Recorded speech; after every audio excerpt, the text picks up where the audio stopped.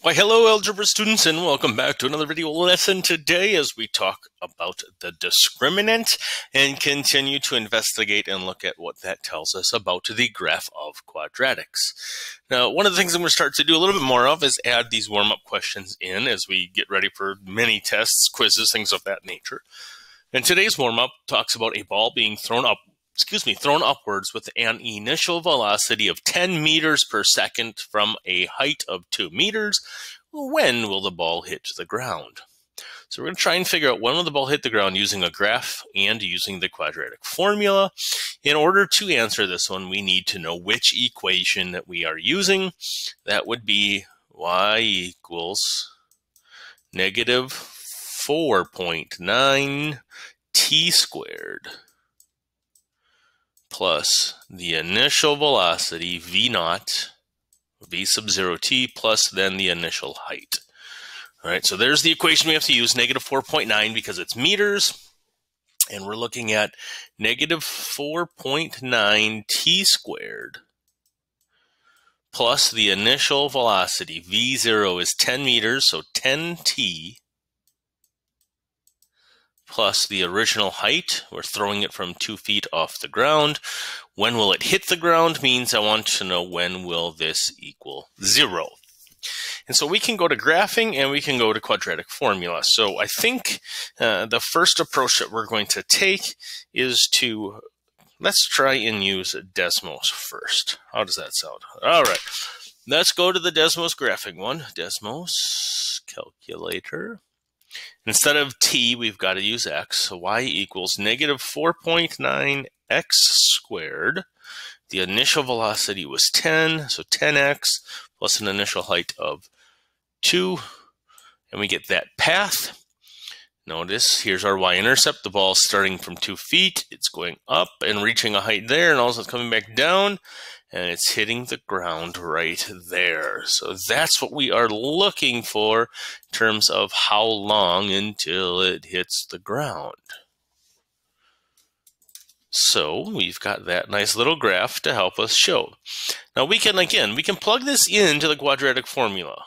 This is our A, this is our B, and this is our C. The opposite of B is negative 10. Plus or minus the square root of 10 squared minus 4 times the a value times the c all over twice a. All over that twice a. And so we can go ahead and grab the other Desmos calculator to help us with that one. Insert a fraction.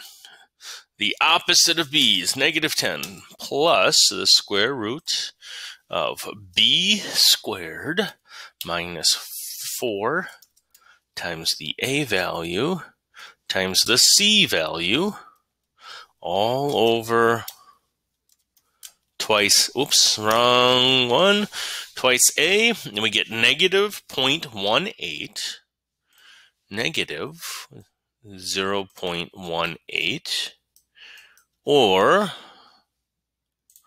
could change our addition to a subtraction, and 2.224.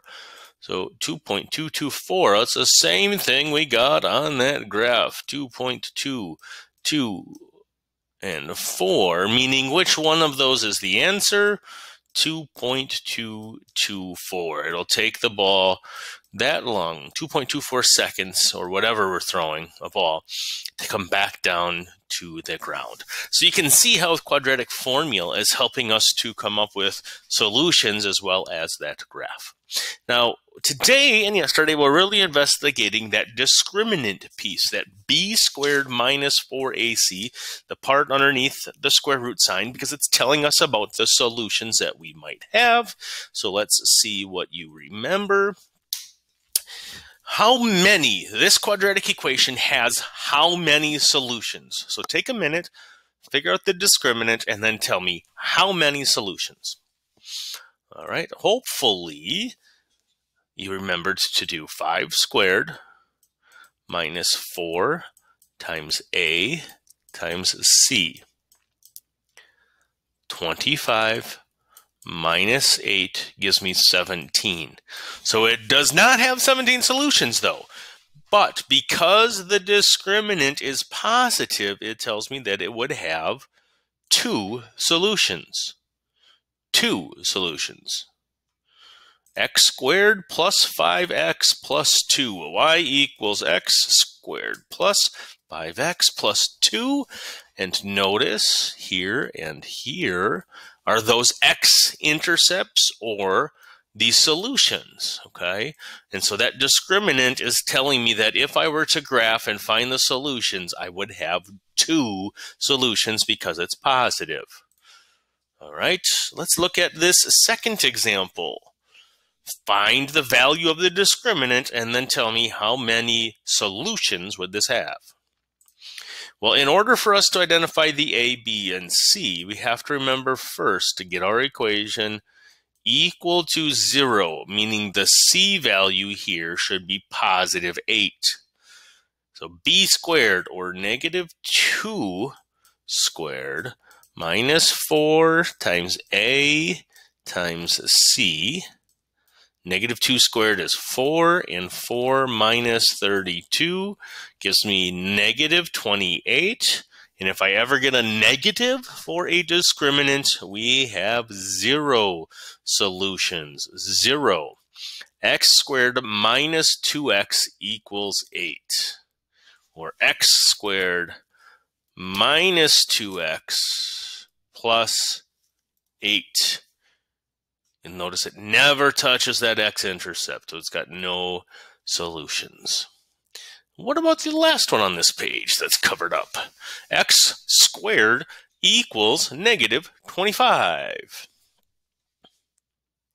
Again, we've got to get them all on the same side, so x squared plus 25 equals 0.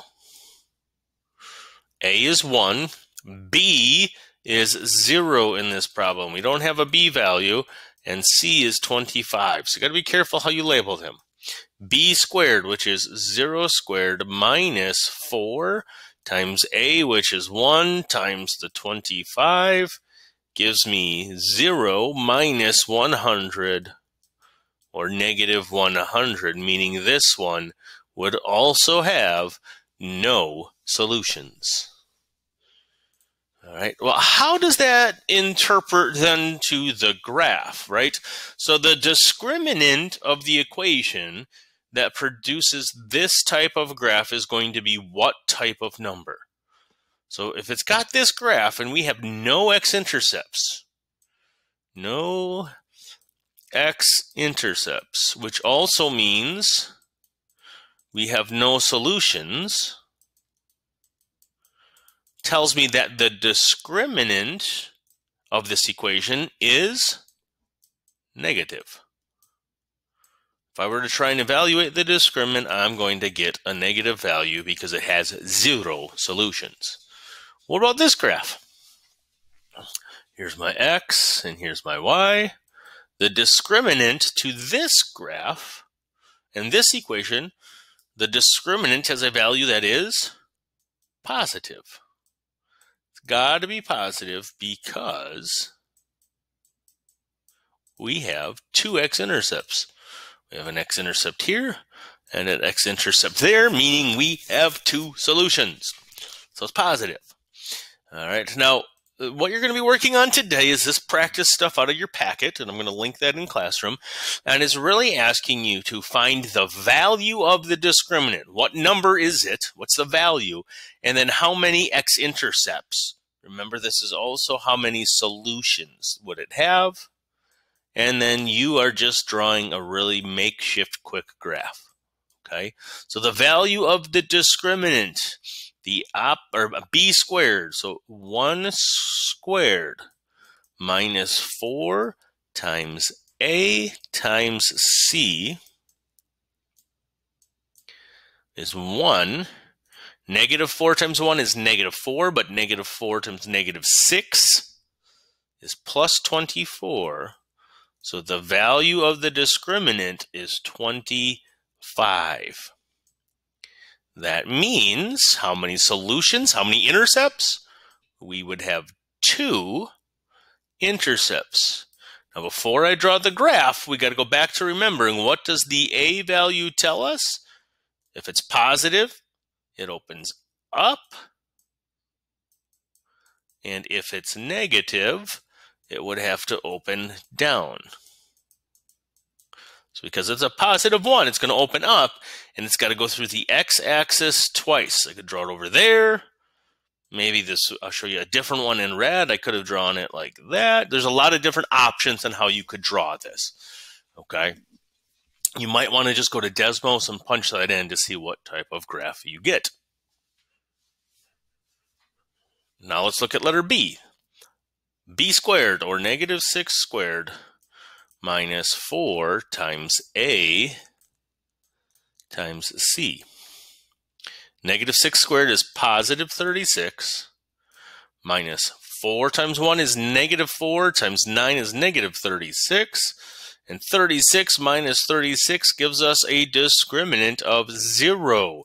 We haven't hit this one yet today, but when we get a discriminant of 0, how many x-intercepts? It's got 1 and 1 exact solution, meaning I'd have to try and figure out where it is, but my graph is only going to touch the x-axis once. Just once. So that's how you're going to be working on today's practice problems, by filling in the table and seeing if you can identify some of these key characteristics. If you have any questions, please make sure that you do indeed reach out. Otherwise, until next time, everyone, stay safe.